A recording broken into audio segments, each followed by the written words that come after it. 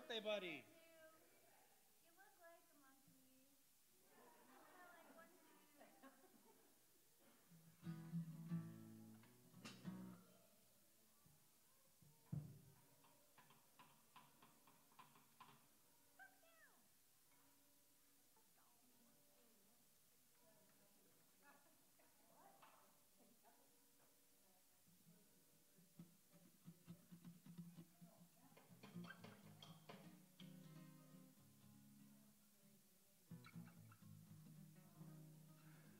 Good morning, and welcome to worship at St. James. It's a blessing to have you all with us. Special welcome to our guests and visitors today.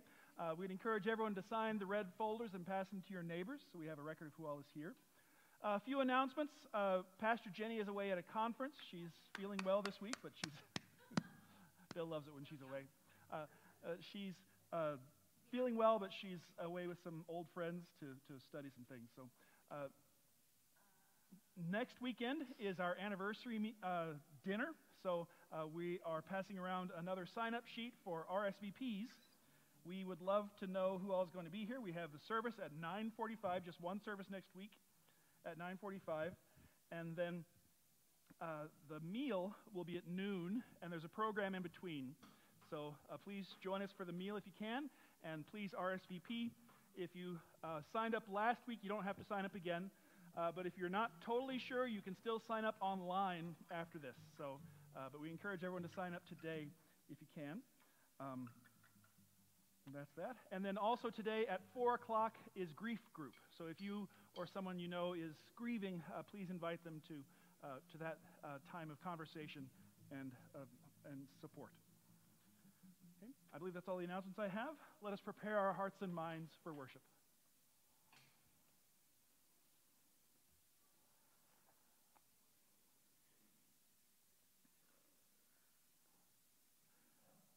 We begin with our call to worship. Come, let's praise God together, for God is great and worthy of our praise.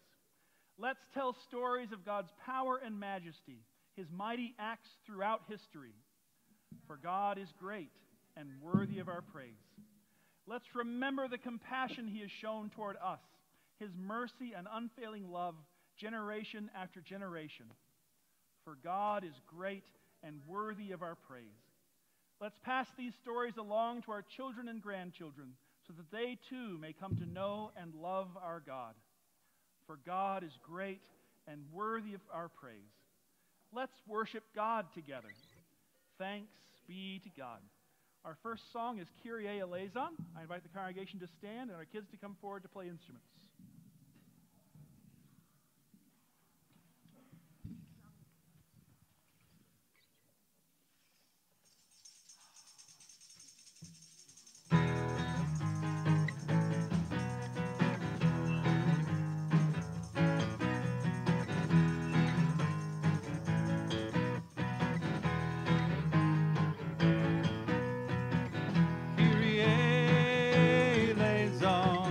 On a world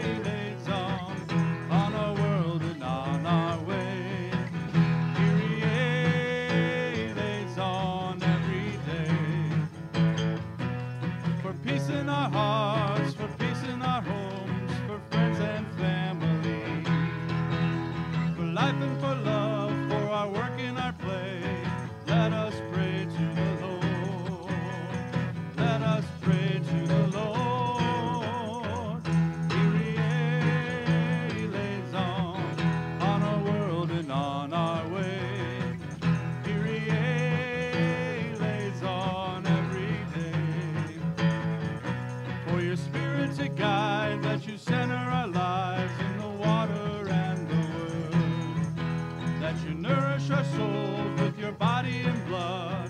Let us pray to the Lord. Let us pray to the Lord. Kyrie eleison, on our word and on our way. Kyrie eleison every day.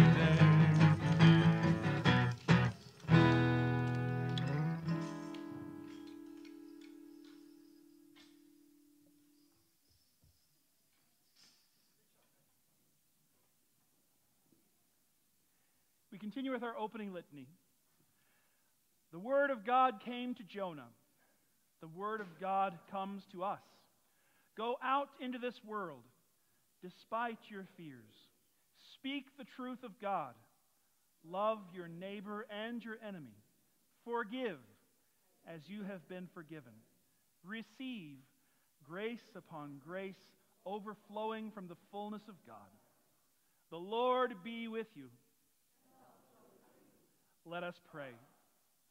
God of the seas, sky, and land, when Jonah turned to run from you, you showed him that nothing and no one could hide from your presence.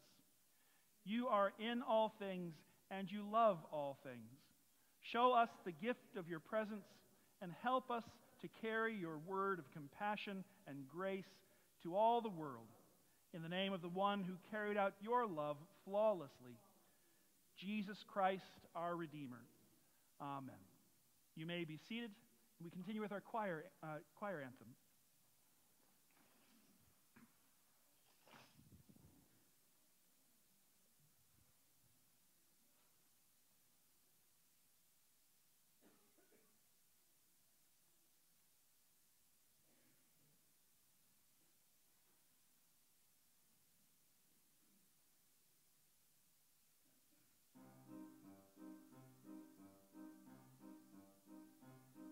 Have you heard the tale of a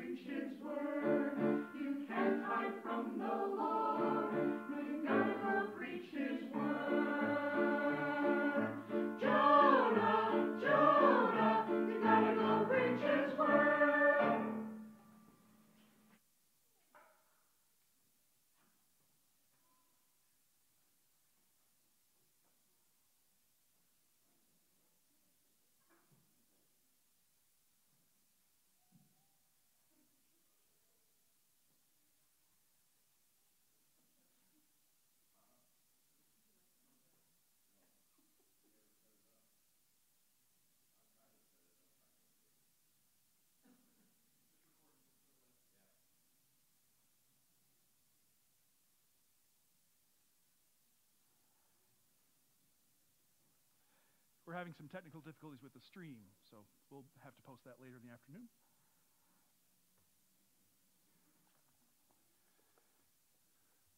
Our reading is from the book of Jonah, and it's actually most of the book of Jonah, chapters 1, 3, and 4. We skipped the long prayer that Jonah has from the belly of the whale. So, Jonah chapter 1. Now the word of the Lord came to Jonah, son of Amittai, saying, Go at once to Nineveh, that great city, and cry out against it, for their wickedness has come up before me. But Jonah set out to flee to Tarshish from the presence of the Lord. He went down to Joppa and found a ship going to Tarshish, and so he paid his fare and went on board to go with them to Tarshish, away from the presence of the Lord. But the Lord hurled a great wind upon the sea, and such a mighty storm came upon the sea that the ship threatened to break up. Then the mariners were afraid, and each cried to his God. They threw the cargo that was in the ship into the sea to lighten it for them. Jonah, meanwhile, had gone down into the hold of the ship and had lain down and was fast asleep. The captain came and said to him, What are you doing sound asleep? Get up and call on your God. Perhaps the God will spare us a thought so that we do not perish. The sailors said to one another, Come, let us cast lots, so that we may know on whose account this calamity has come upon us. So they cast lots, and the lot fell on Jonah. Then they said to him, Tell us why this calamity has come upon us. What is your occupation? Where do you come from? What is your country, and of what people are you? I am a Hebrew, he replied. I worship the Lord, the God of heaven, who made the sea and the dry land. Then the men were even more afraid and said to him, What is this that you have done? For the men knew that he was fleeing from the presence of the Lord, because he had told them so.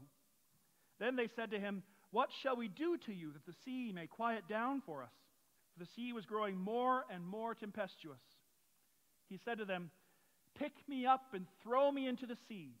Then the sea will quiet down for you. For I know it is because of me that this great storm has come upon you. Nevertheless, the men rowed hard to bring the ship back to land, but they could not, for the sea grew more and more stormy against them. Then they cried out to the Lord, Please, O Lord, we pray, do not let us perish on account of this man's life. Do not make us guilty of innocent blood. For you, O Lord, have done as it pleased you. So they picked Jonah up and threw him into the sea. And the sea ceased from its raging. And then the men feared the Lord even more, and they offered a sacrifice to the Lord and made vows. But the Lord provided a large fish to swallow up Jonah. And Jonah was in the belly of the fish 3 days and 3 nights. And after a long prayer, the fish spewed him up on the shore. And then the word of the Lord came to Jonah a second time, saying, Get up, go to Nineveh, that great city, and proclaim to it the message that I tell you. So Jonah set out and went to Nineveh, according to the word of the Lord. Now Nineveh was an exceedingly large city, a 3 days' walk across. Jonah began to go into the city, going a day's walk, and he cried out, 40 days more, and Nineveh shall be overthrown. And the people of Nineveh believed God. They proclaimed a fast, and everyone, great and small, put on sackcloth. When the news reached the king of Nineveh, he rose from his throne, removed his robe, covered himself with sackcloth, and sat in ashes. Then he had a proclamation made in Nineveh, by the decree of the king and his nobles, no human being or animal, no herd or flock, shall taste anything. They shall not feed, nor shall they drink water. Human beings and animals shall be covered with sackcloth, and they shall cry mightily to God. All shall turn from their evil ways and from the violence that is in their hands.